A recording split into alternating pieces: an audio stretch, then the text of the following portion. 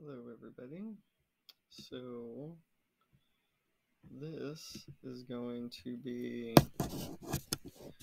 um, my video on just mushroom growth promoting bacteria in general, kind of reviewing some other information out there as compared to my Dr. Mike trial, which I don't really feel like the product did much for me, but it's not to say that the mushroom growth promoting bacteria are not a phenomenon in the fungi realm.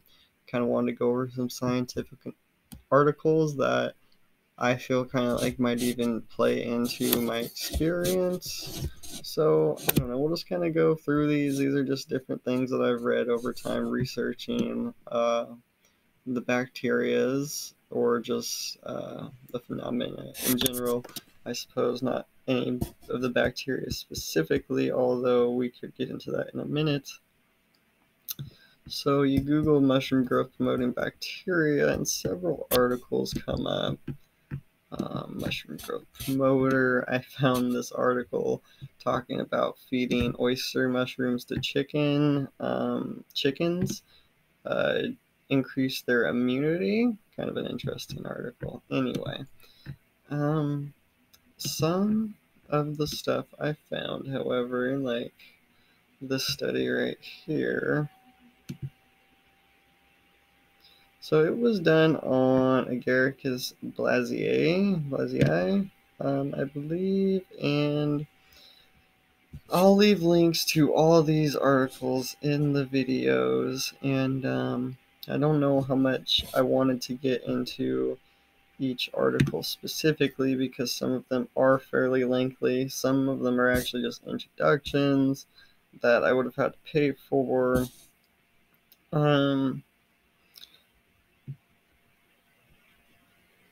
So they were growing different bacterias and comparing their effects on mycelial growth, different contents of the substrate at different periods of time. They said it reduced the time to harvest by 26 days. Now, looking at, okay, 40 to 50 days from spawning. So that is a long fruiter. It says right here, the fruiting phase will last 3 to 4 months. Basically, this is a long fruiting mushroom. That's was my whole thing on here. I can't recall specifically how they justified their yield of an increase up to 250%. So I don't know if that had to do with time or if it was actual weight over the entire period. It is a pretty lengthy article. I will link it. I didn't want to spend too much time digging into these guys. I suggest anybody who's really interested at least skim through these articles. Regarding mushroom yield in the first flush, inoculation of all 7 isolates individually exhibited significant increase in total fresh yields ranging from 170 to 215% of the non-inoculated control. Again, this result does not correlate with promotion of mycelium growth as others reported in another report cited here. It is interesting to note that P. putida was the best suited growth promoting inoculant. I think that this, that's a Pseudomonas bacteria, if I recall, for increasing by sporus yield. However, in a previous report of inoculation of Pseudomonas did not improve blazii. Another study saying it didn't improve it. And a lot of these articles have really good citations. Like all this information has a lot of great info in it having to do with mushroom growth promoters and fungi. Most of them agaricus. You can see here, the first one was actually ostreatus, but agaricus, agaricus blazei, agaricus bisporus. So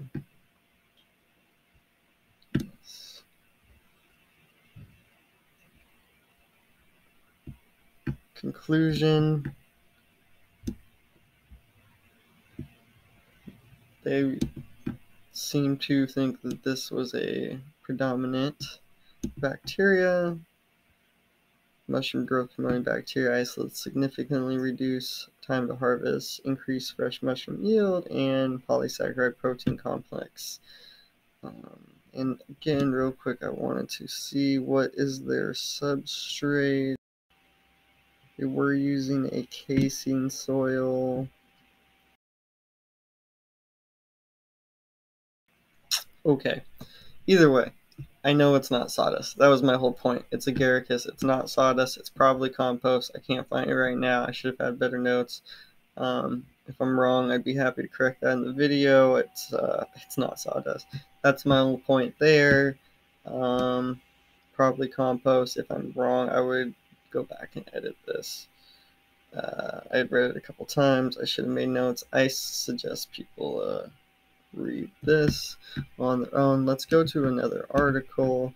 I thought this was funny. This is an article from like the 90s talking about how to use soybean fats as a mushroom growth promoter.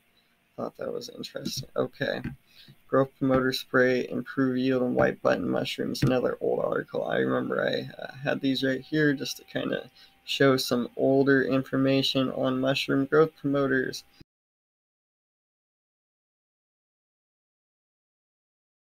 Several trials on the use of indole butyric acid. Yes. Thought that was interesting. Okay, you guys. So let's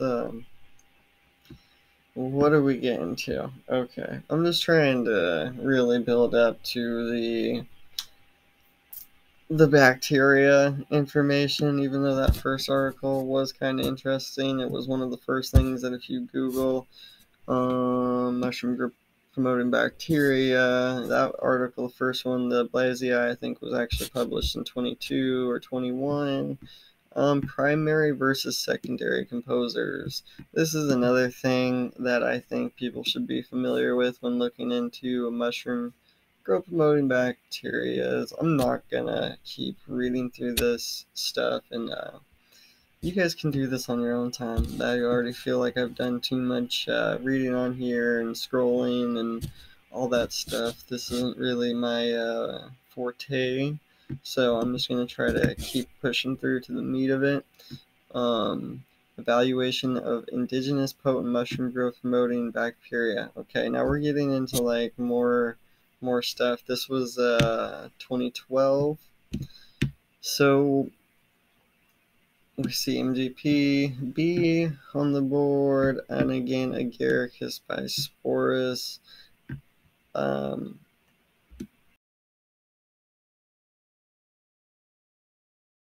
Okay, yes. Yeah, because that article was actually much older.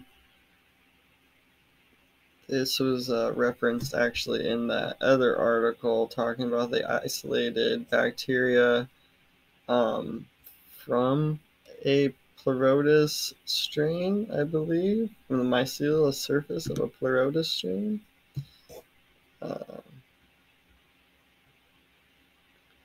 Their conclusion, results of this research strongly suggest that inoculation of a mycelium with specific bacteria may have beneficial applications for mushroom productions. So they do list some of the bacteria here. Again, we see Putida. Can't specifically recall a few of the names. I think somebody in the streamery was talking about some of that also. I was looking primarily for pleurotus, other pleurotus references. I don't believe there really are such besides the Iran guy one that we will get out to in just a minute. I wonder where we're at. Okay. Just wanted to kind of show you guys the summary. Oh, this one is an overview. This is another Agaricus overview that showed it helps solubilize phosphorus. Yes, again we see Crotida. They isolated several strains. Basically, finally two strains right here and right there showing the highest increase in production were characterized as Crotida. Okay, but like molecular methods identified as growth promoting inoculants, increasing mushroom yield. It doesn't give us any specific numbers here, but again, I would know it is agaricus, and their substrates are much different than most people's substrates. Simple as that. Unless you're going on compost, keep it pushing. Okay. Okay. That's right. And again, that's kind of why I was looking for more Pleurotus research, because a lot of these articles you do have to pay for. I just can't afford to be downloading every article that I want to. However, reading through this abstract, promotion of mushroom growth by means of biological agents replacing chemicals is an emerging and highly demanding issue in the sector of mushroom cropping. So basically replacing chemical fertilizers and whatnot. The present study was aimed to search for a novel bacterium potentially able to enhance mushroom growth and yield. A total of 2,165 bacteria isolates purified from different samples were scrutinized through various growth promoting attributes. As a consequence of rigorous screening, 26 isolates found exhibiting positive traits of mushroom growth promotion. Thereafter, in response to the co-cultivation, fungus and bacteria, a potent bacterial strain was isolated capable of improved significantly in mycelial growth. Notice they said strain here. The last article noted two very specific strains of bacteria, not just the species of bacteria, but the strain of bacteria. In co-cultivation, the highest radial and linear growth rate was 7.1 and 8.1 millimeters a day on 10/11. I swear I saw this study free somewhere. I can't remember. Anyway, the fruit body yields and biological efficiency of the inoculated sets were 28% and 58% higher than the uninoculated control sets. The bacterium was molecularly identified based on 16S ribosomal RNA sequencing and confirmed as a glutamic bacterial, can't pronounce that one, MRC119, and therefore the bioinoculant of the current bacterium can be potentially useful as an eco-friendly substitute, stimulating the production of mushroom fruit bodies with improved BE. Potentially. Again, potentially on agaricus. Oh no, we're talking about Pleurotus here. Okay. Yes. Yes, we are. And then again here, it sounds like, what'd they say, 26 isolates. Thereafter, in response to the co-cultivation, it sounds like one single bacteria strain was isolated. So maybe this article is worth reading if you are doing oyster mushrooms, and even then again, it's going to have a lot to do with your substrate, I'm sure. Who knows, maybe I will buy this article, maybe if somebody else wants to buy this article and see if there's or is this a whole book? It could be a whole book. No, it's a research paper. If anybody's interested in digging deeper in that, feel free to. I'd love to see some information on Pleurotus. We do have this. I think this was the one and only relative species, I would say, to most people. I can't find anything besides this for free on Pleurotus, Edotes, Erinaceus, Lucidum, like some of the most commonly cultivated strains besides Agaricus. But if we look at this one done on Irigae,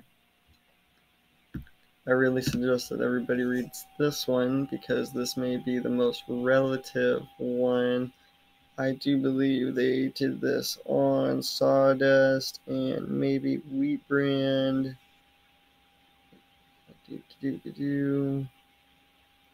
Kind of what they did here. You get your introduction of the experiment, which is the mushroom growth promoting bacteria. They cultured it on agar and maybe a liquid culture. They got their strain from some lab in China. Okay, the substrate they used consisted of 25% sawdust, 27 corn cob, 13% bagus, 15% bran, bean pulp, cornstarch, calcium carbonate. What is that?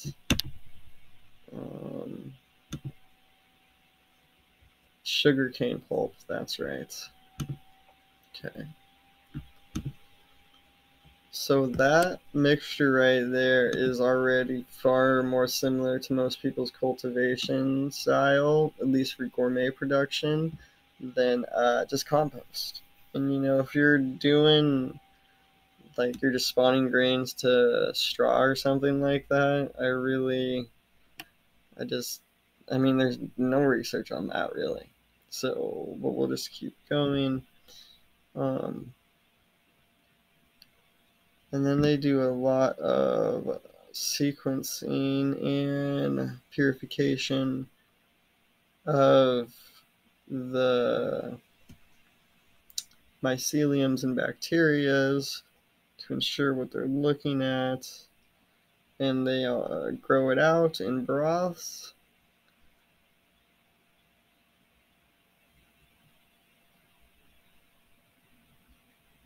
They're doing a lot of bacterial comparisons.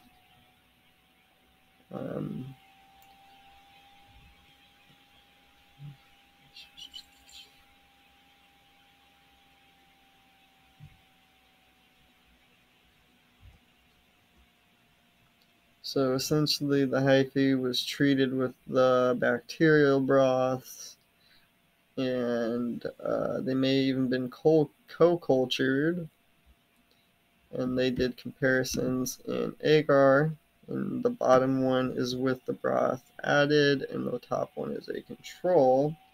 So it does seem to have helped the mycelial growth here.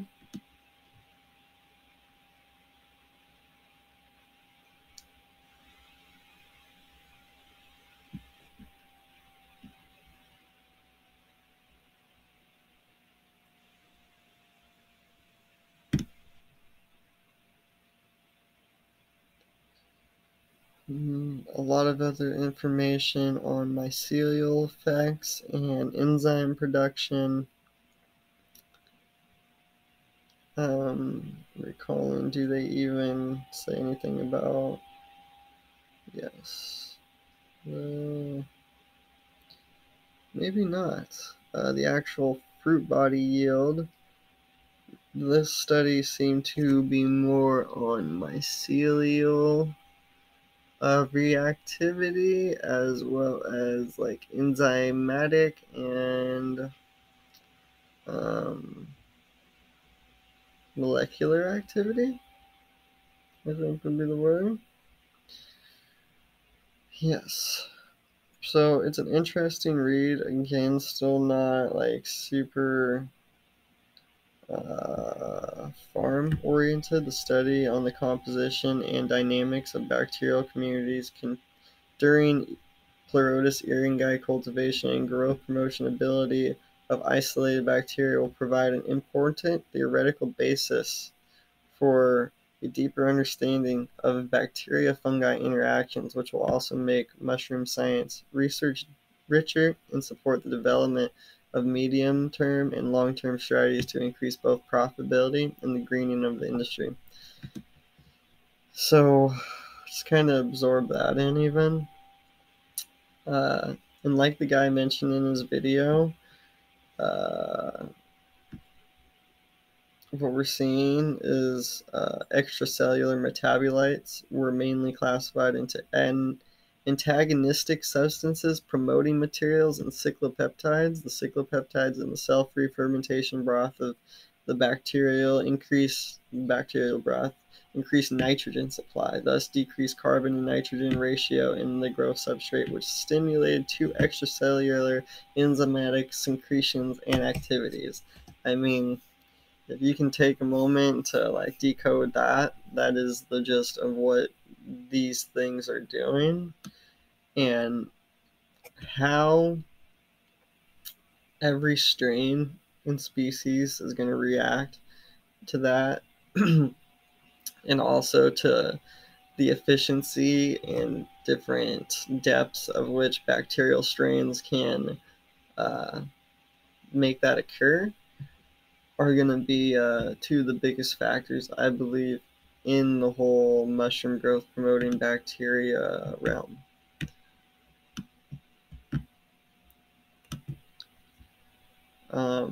Found another article, beneficial interactions between bacteria and edible mushrooms.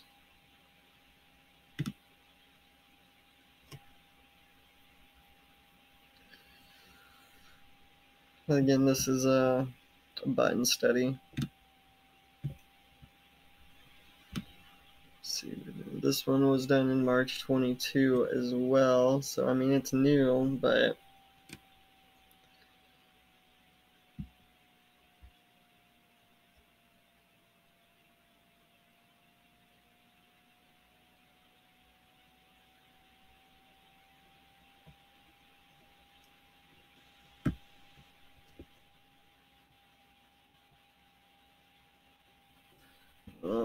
bacteria present in the substrate impact mushroom cultivation in both positive and negative ways.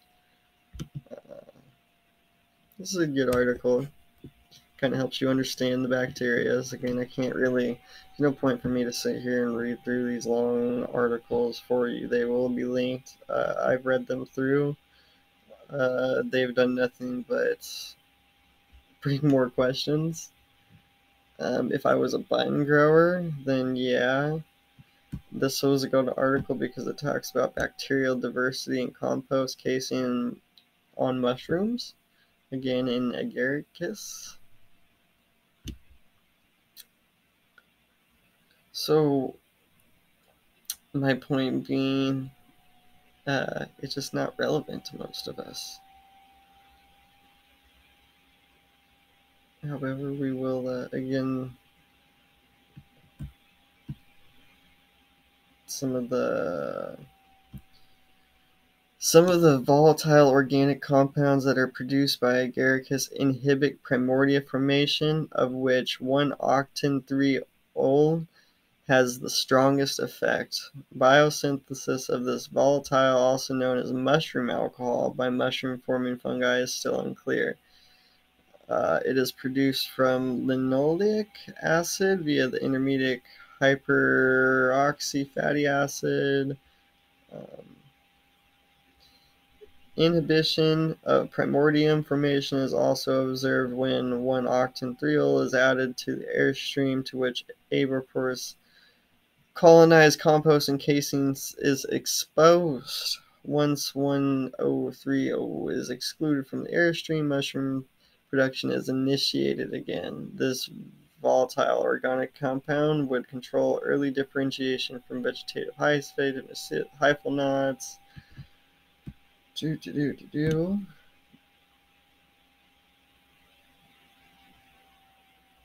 Pseudomonads in the casing are able to metabolize that. about bacterial blotch. Here they say while various sumanads cause blotch, other species can control these pathogens.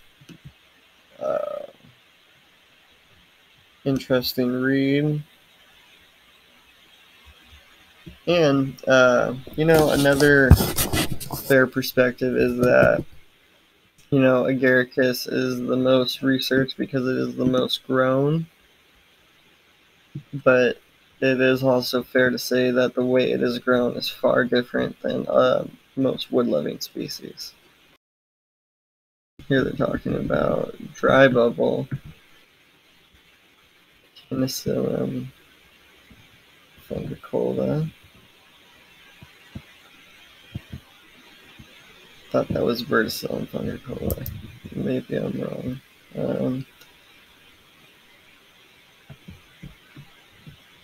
And here they point out that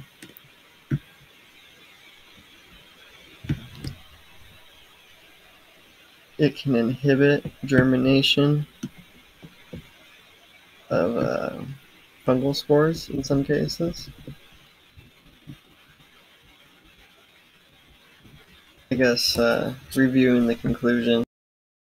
Most of our understanding on the positive interactions between bacteria and edible mushroom comes from studies on a limited number of bacterial species in mushrooms.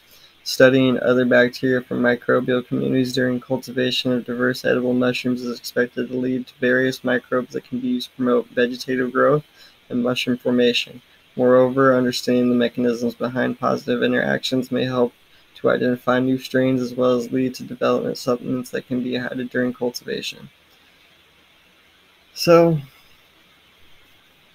for anybody who's interested, it's all here, the things that I've been reading, and it's a lot less definitive than I would hope. I'd love to see some good information and somebody coming out and sharing some stuff. I also hope that this kind of encourages just that. Again, another study on Blasii.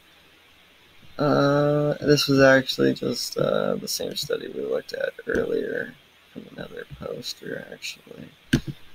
Another study on bacteria and fungi, 2019. So it kind of just goes over general bacterial fungi relationships in the beginning.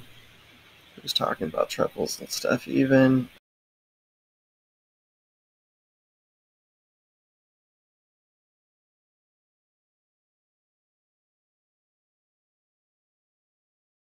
The study and understanding of the mushroom microbiome transcriptome along the crop cycle could represent a step forward and to highlight specific roles of bacteria during different stages of crop development and therefore optimize the application timing for bioinoculants.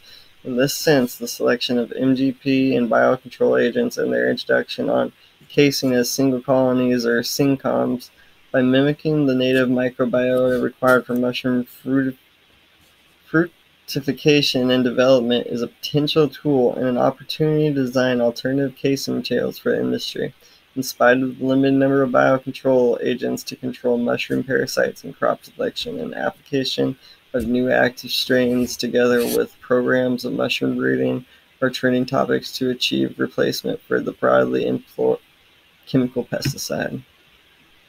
Wow. Okay. So, last but not least, I turned to the Shroomery for some information because there was one article that I came across.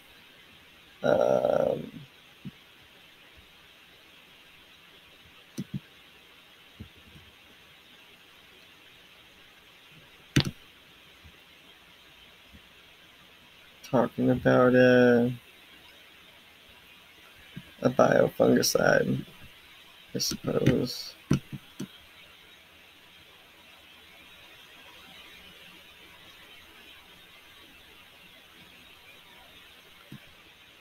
Oh, yeah. Somebody said that you can buy the bacteria is here, get them at a much larger rates, and they do have them individually. You can find these on their own. And these guys were even talking about culturing them yourself. Yeah, I mean,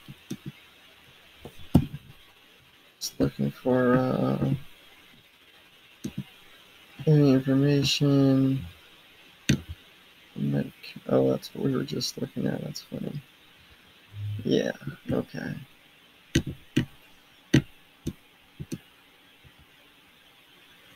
So I'll go ahead and link everything that we looked at.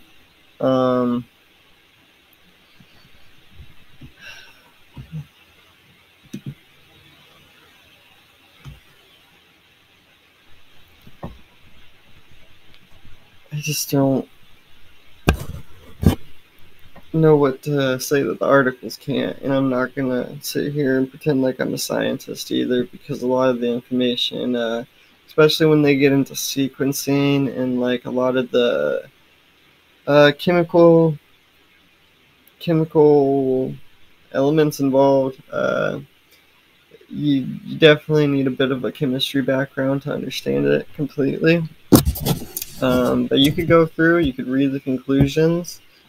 I guess all I can say is that most of the information is done on agaricus, and a lot of the information done on others is limited, as well as the strains sound like they are pretty particular where they were isolated. It's not just like, necessarily any Putita strain or, any just whatever. These labs potentially isolated them even off of like that one study isolated a bacteria directly off of the mycelial surface. So who knows what they're doing with that said, and where exactly you might get the perfect strain. Do I think people should still try stuff out? I mean, yeah, why not? uh, I'd like to see some more uh, well documented home grows. Uh, if you've got it, if you're out there using these products, feel free to share with people how they do ya, even if you aren't doing on that big of a scale or something. If you just got a few blocks or something, or a tub or two, or whatever you're doing, uh, do a side by side, but just make sure that you weigh everything before, and you're trying to account for as many variables as you can if you want uh, anybody to actually be able to find any value from it. So, with all that said, and the links available, I just wanted to provide those for you guys and let you into a glimpse of my research. If anybody wants to share some of their information they found, or some of their experiences, I'd be happy to help spread that as well. So until next time, guys. Thanks.